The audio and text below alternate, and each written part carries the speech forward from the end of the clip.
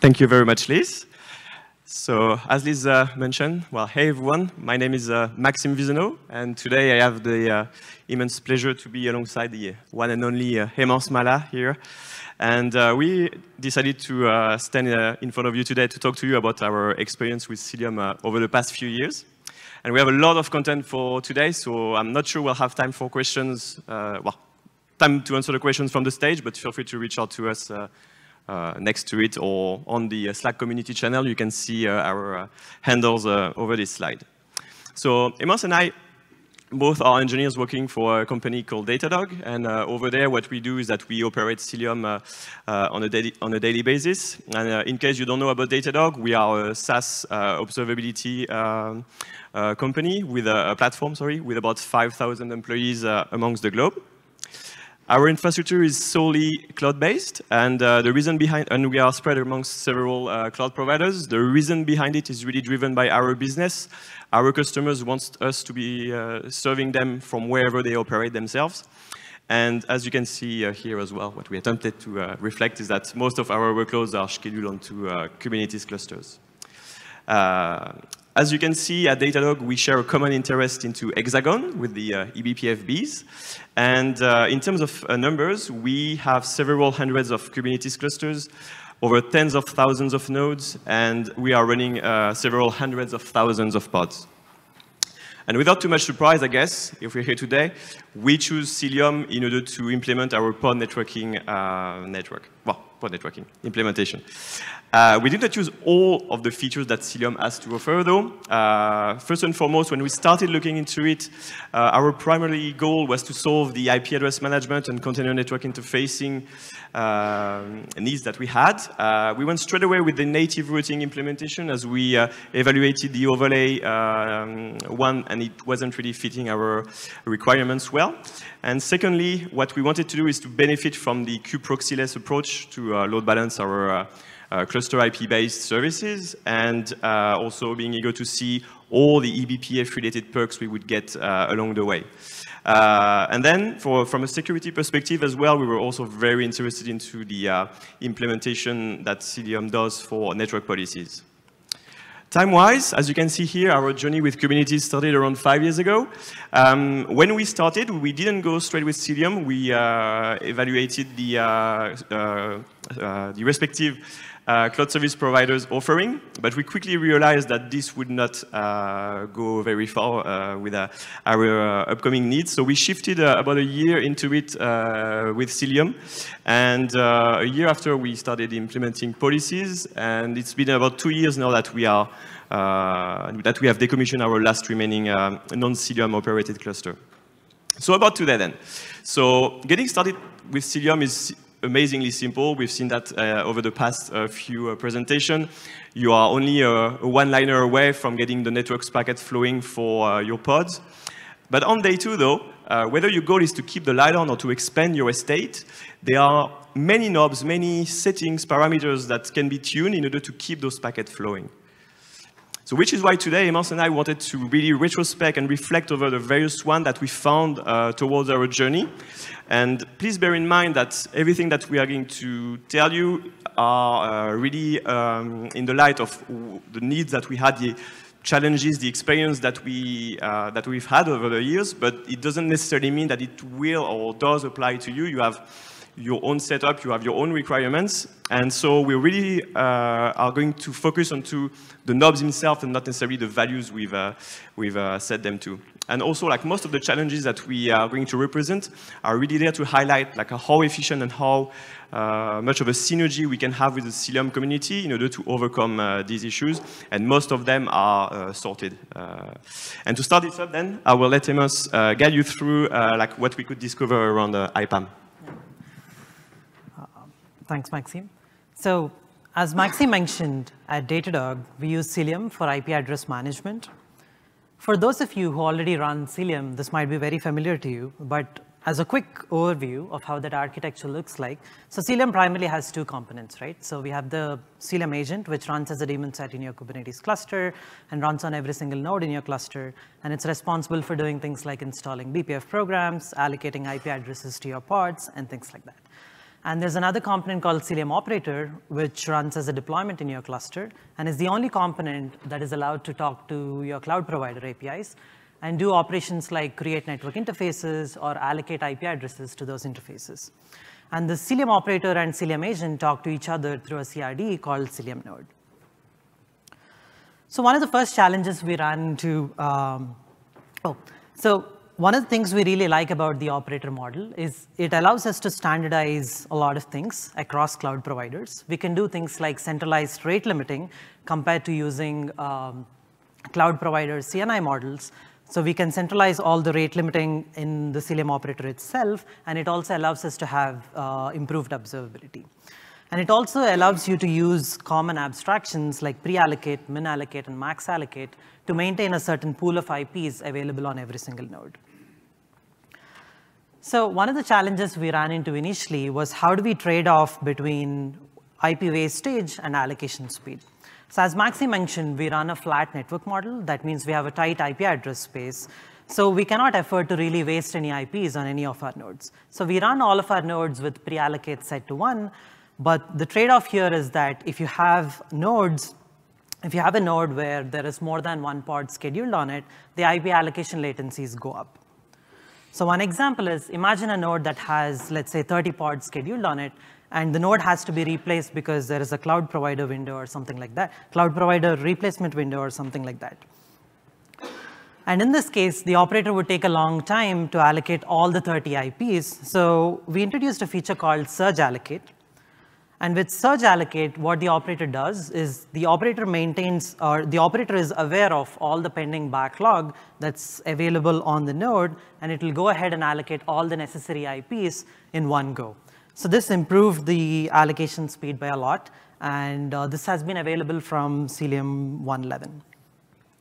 And the next challenge we ran into was network address unit limitations in VPCs in Amazon.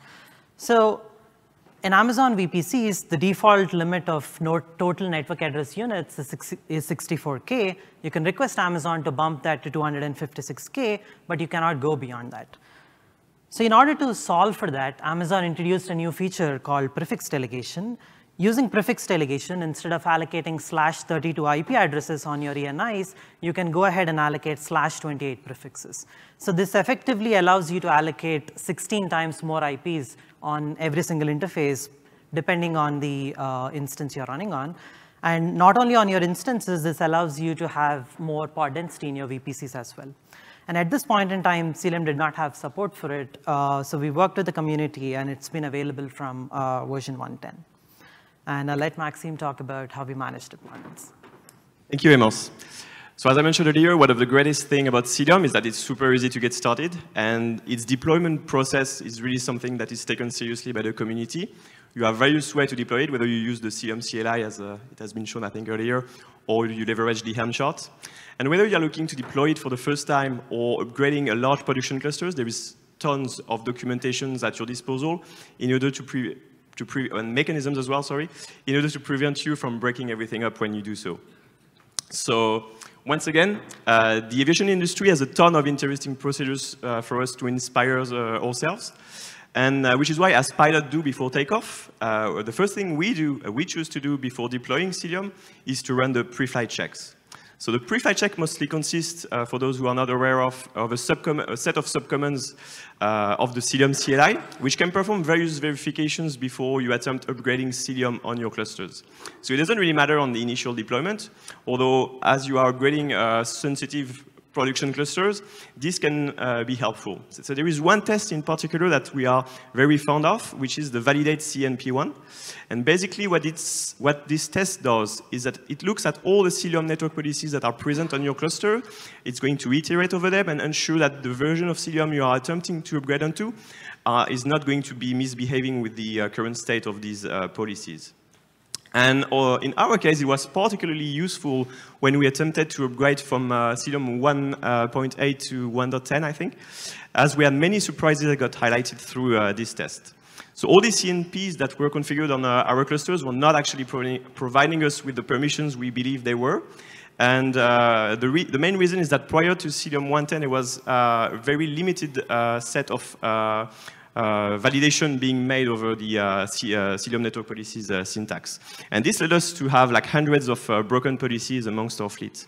So first, what we discovered is that we had multiple indentation mistakes.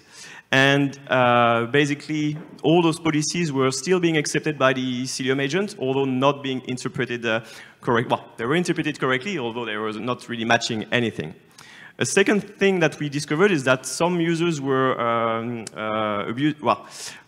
misusing the keys that were necessary for them to really target some particular entities, some particular endpoints, and same results there. The policies didn't have any effect at all. So this got caught by the validate CNP ones, although this is not a silver bullet. Like there are some things that do not get caught, and this is not really a bug, but a feature. Like for instance, in our case, we had some users which were leveraging features of the Cilium network policy spec that were not yet implemented in Cilium 1.8, such as this example here, ingress deny. And what happened then is that whenever we started rolling out Cilium 1.10, the agent in their upgraded version interpreted that correctly, and we started dropping packets for those users. So how do we use this? So as I mentioned earlier, there are various ways to deploy Cilium. Ourselves, we choose to leverage the Helm charts as well. And that way, yeah, we don't have to worry too much about all the glue that is necessary to deploy and roll everything out. So enabling the pre-flight check is very simple. It's basically a setting, a variable that you can set to true, and you're pretty much good to go. But although, as I mentioned earlier, this is not a silver bullet. And secondly, we operate over hundreds of clusters. So just sticking to those two things would probably lead us to easily break everything up, and we would, if we did not look any further. So this is where connectivity test comes to play. So as for the pre-flight checks, the connectivity test is also a set of subcommands that is available from the Cilium CLI. And what it does is, what this feature does is that it can actually spin up some test pods that can simulate connection scenario, connectivity scenarios that you want to assess, whether pod A can talk to pod B, pod A can talk to a cluster IP service, or an external IP address. And in our case, what we decided to do is to leverage the Helm rollout process and include those tests as part of our Helm charts definition. So we leverage for that the post-upgrade hook that allows us to ensure that whenever we're going to roll Cilium out amongst all of our clusters, these tests are going to be run, and therefore have feedback before we roll it out to many clusters and break everything up. So if you do those two things, you are likely to be covering up a very good percentage of the things that can break, and at least be aware that things are being broken as you roll Cilium out. But that's in theory, right? In practice, evolving at this scale, you're always going to have some surprises, and that particular cluster, which is an outlier that doesn't behave exactly like the rest of the fleet. So here is an example of such a situation that occurred to us quite a while ago. So what we decided to do on that day was to change a value of flag on many of our clusters. So this was concerning AWS-based clusters. This was a flag on the Cilium operator. And what this flag does, basically, it instructs the Cilium operator, whenever it starts, to pull the list of all the available instance types that are present in the particular region that the operator is running at. And for various reasons, we wanted to disable that feature. Sorry, and it does so to be able to know how many ENI it can be associated for a given instance types. And it worked great. We rolled that out. Great, but on one cluster. On that particular cluster, what we discovered is that new pods were not being able to come up properly on any node that didn't have any IP available on their pool. We started to be fed with these logs, like waiting. The Cilium agents were waiting for IPs to become available and suggesting us to check what was happening with the Cilium operator. On the Cilium operator side, we couldn't see anything odd from the logs. So this is where starting to leverage the debugging capabilities that are at your disposal can be helpful. So you have various ways to debug what is happening within your Cilium agent and operator pods. So you can, for instance, leverage the Cilium bug tool command, which is very efficient and can provide you with a lot of information about what's happening within your Go processes, as well as a lot of Cilium-oriented details that can be very useful as well if you are requesting some help from the Cilium community. Excuse me. Otherwise, what you can do is enable the pprof flag on the Cilium agent or the operator and leverage the base Go tool pprof tooling. So luckily for us at Datadog, we are an observability company, and one feature of our product allows us to actually store and restitute some of this data over time. And this can be particularly useful, for example, when you are attempting to assess the performance of a particular piece of the code path from one version to the other. So forgot to mention. So this is called continuous profiling. This comes at a price, though. Continuous profiling involves some overhead, and in our case, we decided to not enable it by default on all of our Cilium agents and operators. So in order to overcome this situation, we came up with this idea of having a idea or hack, define it as you wish. But what we did is that we have that a dedicated daemon set that is configured to be pinned by a node selector, so that way whenever we want to troubleshoot a particular node, we just have to set that label, and the Cilium agent is going to be restarted with the correct configuration. So back to this example, why did we have this particular issue on that cluster? So the root cause in the end was the fact that on that particular cluster, we had specific instance types that was only present in that cluster, and the current version of the Cilium operator we had was not aware about the ENI spec of that instance type, and was entering a deadlock situation, not fulfilling any other request and being stuck in that limbo state. If you're interested to learn more about this, there is the PR attached to it. And so I talked to you about how you could easily dig into problems and how you should not hesitate to investigate. But before you know there is a problem, you need to have sufficient health and observability to figure this out. So now I'll let Hemanth talk to you about that. Thanks, Maxime. So similar to how we monitor the health of the services we build, it's also very important to monitor the health of Cilium's control plane, data plane, and all the external dependencies Cilium has. And for those of you who run Cilium on the cloud, the most important thing you can monitor is rate limits with your cloud providers. And here's a screenshot from one of our incidents where the Cilium operator was getting aggressively rate limited to an extent that almost 100% of our API calls were being rejected by AWS. So we took a closer look at how many calls we were actually making, and we realized that we were actually making around 1,000 API calls per second. But this is not supposed to happen because Cilium operator has a feature called client-side rate limiting, and we have a QPS and a burst value configured. So there's no way we could have made 1,000 API calls per second. So it turns out there was a bug in Cilium operator which resulted in the client-side rate limiting being completely bypassed, and that resulted in us in Cilium operator making around 1,000 API calls. And the fix for this has been available from 1.11. And at Datadog, we run Cilium in KV store mode with etcd. It is recommended that you use etcd in clusters that are of large size. And this time, there was another bug, but we were actually upgrading from a version which had the bug to a version where the bug was actually fixed. And sometimes this also can be tricky because this bug was actually impacting the KV store package, and the version we are upgrading to was actually starting to enforce these rate limits. So what this ended up causing is the Cilium operator was unable to garbage collect its Cilium identities, and as a result, it was taking a long time for new pods to get their own Cilium identities. So after this incident, we started to closely monitor all of our interactions with KV store mode so that we can stay on top of what's happening in our clusters. And sometimes monitoring for simple metrics like agents in crash loop back off or operators restarting can also be really helpful. And in this example, the agent's restarting metric allowed us to catch a deadlock in the KV store package where Cilium agent was trying to write to a channel, and after 128 entries, it couldn't write anymore, so it entered a deadlock state. And as soon as it enters a deadlock state, the agents would fail health checks, and that would end up restarting the Cilium agent pods. So data path. So in our experience, we found that the data path with Cilium has been quite stable for the most part, but we did run into a few issues. And in this section, we'll talk about a couple of examples, and we'll also get into how we can avoid them with the right configuration and monitoring.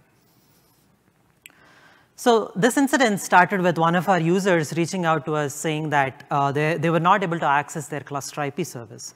So when you create a Kubernetes service of type cluster IP, Cilium stores the corresponding backends in a eBPF map called backends v2. And there is a related feature called graceful termination, where Cilium monitors for pods that are entering a terminating state and proactively removes them from the backend list so that they don't get any more new traffic. But there was a corner case, and if somebody deletes the Kubernetes service while one of the pods is actually in a terminating state, Cilium would leak those backends. And what happened here is, so it's actually really expensive to calculate the total number of entries in an eBPF map. So in order to work around that, Cilium maintains an in-memory count of total number of additions and deletions to BPF map. So when we use the Cilium CLI to check how many backend entries were actually present, Cilium told us that there were 3,000 entries. But when we use BPF tool to check the total number of entries in the BPF map, we were actually exhausting the map. So once we reported this, upstream was really quick in fixing this, and upstream also included a test to make sure this does not happen again. So that was really a corner case. But after this incident, we did a postmortem and realized that we had no monitoring on our BPF map usage whatsoever. So we were looking for, does upstream have anything that helps us monitor this? And turns out there was a metric called BPF map pressure, but it wasn't enabled by default in the version that we were currently running on. So this BPF map pressure metric is actually quite interesting because it does not actually cover all types of BPF maps, especially when you are using BPF maps of type LRU. There is a limitation with the Linux kernel. So the limitation is that if you're trying to add a new entry to the BPF map and the kernel evicts an existing entry to make room for that new entry, there's no way for the user space to know about it. So Cilium cannot maintain an in-memory count of how many entries are there. Until very recently, this is also like a commit that did not land in any of the Cilium versions yet. So if you're using kernels 5, 6, and above, Cilium started using a batch API to efficiently calculate the total size of the BPF map. And with this, we should also have support for BPF maps like connection tracking. And you would think the community would stop here, right? Because we have everything we need. But no. So Cilium actually started working with the kernel community as well to try and come up with an API or some mechanism to expose that information back to the user space. And this is the kind of work that gets us really excited about working in Cilium. This is just one example, but there are several examples where the community team has been working with the kernel community to try and introduce features that would benefit container networking. So there's one flag that can help you with right-sizing your BPF maps, and that's called BPF map size dynamic ratio, in which Cilium agent will actually look at the total amount of memory that's available on your node, and it will proportionally size your BPF maps. And there are a few more gotchas that you need to be aware of with BPF maps. One of them is if your users create a network policy of type allow all, so you can easily fill up the policy BPF map depending on the total number of identities that are present in your cluster. And if you find yourself in a situation where you have to resize the BPF map, currently there is a limitation or a bug which results in packet drops due to missed tail call events. And it's currently being addressed upstream, and I think the fix should be backported up to 112. So talking about metrics, another metric we find really, really helpful is this agents metric called controllers failing. So Cilium agent itself is made up of several independent controllers that are tasked with just one thing. And every time any of those controllers fail, Cilium bumps this flag. And for a long time, we were not able to find out which controller was failing until recently, as with everything, things keep changing very fast in Cilium. So there's a new PR that exposes this information, and in future, you should be able to know exactly which controller is failing. And in order to get a holistic picture of how your BPF-related features are working, there's also a metric called BPF map ops total that allows you to monitor how your BPF calls are performing. So if you were to recommend one single tool to add to your toolbox, that would be BPF Trace. And BPF Trace is a high-level tracing language for Linux systems, and it uses eBPF to help you debug different aspects of the kernel. And I'll talk about a couple of examples. So in this example, one of our users were reporting packet drops. And this was happening because our Cilium identity was getting corrupted. And Cilium identity is made up of two components. So there's a pod local identity and a cluster identity. Both of them together form a global identity, which can be used to enforce network policy when you mesh your clusters together. So at Datadog, our cluster provisioning system randomly assigns a cluster ID. So sometimes the cluster IDs can be big. And what Cilium does is this identity information gets serialized into the kernel's SKB mark and gets restored somewhere else in the data path. There's a completely unrelated feature to support node ports in ENA mode, which was also using the same SKB mark. So what would happen is sometimes the 8th bit in the SKB mark would be wiped out, and that ends up corrupting the Cilium identity. But the most important part here is that we were able to use BPF tool to trace the kernel's SKB mark value and figure out that the value was actually being changed. And there's also another talk we gave in last CiliumCon that also uses BPF tool to do similar kind of debugging. And I would like to summarize this section with another pull request by Laurent here, where it really emphasizes the power of eBPF, where we were actually able to fix one of the kernel bugs by repurposing one of Cilium's eBPF programs. And there's also talk, this talk is also available on YouTube, so check it out if you're interested. Don't think we have time for additional knobs. So what did we learn by running Cilium for the last few years? So sometimes when you look at Cilium from a distance, it can look like a black box. But the community has been building a lot of tools to make it easier. So don't hesitate to dive deep. And depending on the nature of your applications, sometimes issues can take a while to appear. So make sure you invest in testing and the right kind of observability, and invest in things like canary rollouts so that you can catch the issues before they land in production. And we really believe that Cilium is your best bet to leverage eBPF for container networking. And I would like to emphasize that your infrastructure might be unique, and the kind of features that you're interested in or the kind of bugs you're running into might not be what the rest of the community is running into. So make sure you engage with the community. Let the community know what's working out well for you, what's not working out well for you. Yeah. And thank you. If you're interested in working on weird and fun issues like this, we're always hiring. You can reach out to either of us. Thanks.